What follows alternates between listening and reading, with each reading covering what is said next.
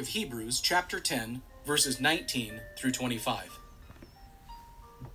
Therefore, brothers, since we have confidence to enter the holy places by the blood of Jesus, by the new and living way that he opened for us through the curtain, that is, through his flesh, and since we have a great priest over the house of God, let us draw near with a true heart in full assurance of faith, with our hearts sprinkled clean from an evil conscience and our bodies washed with pure water.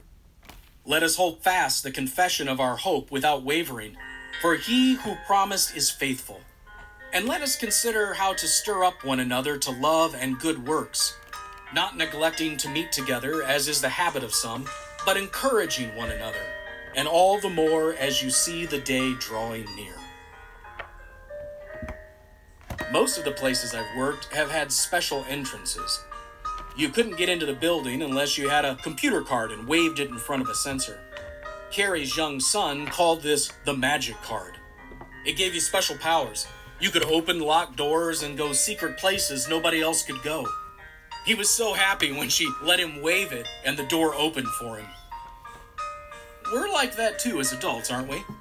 There are places we want to go, places our hearts yearn for, and we want to be in there, even if we know that by rights we don't belong there. Still, we want access. We want to be welcomed in. We want the magic card. The writer of Hebrews talks about the holy places. What does he mean?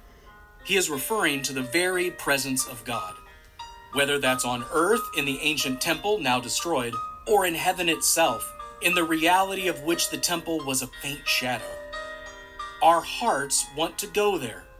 We want to be in God's presence, even though we know that in ourselves we're not fit for it. We are broken, unclean, wanting in so many ways, but still we yearn. This is the God who made us, the God who is all beautiful and all glorious, the God we are made for. To be with him is life and joy and blessedness. We know that it would stop the lonely ache that has been at the bottom of our hearts since forever. But how could we stand before him? How could we ever be welcome there, of all places? In only one way, through the entrance Jesus made for us through his own body. That is the curtain the writer of Hebrews is describing.